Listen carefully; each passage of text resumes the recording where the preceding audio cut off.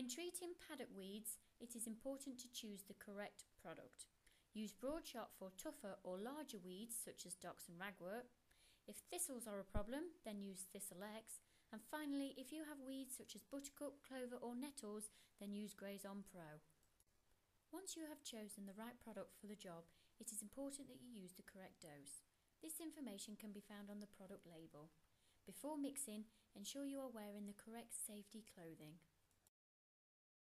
Adjust the knapsack sprayer to ensure it is safe and comfortable for you to use.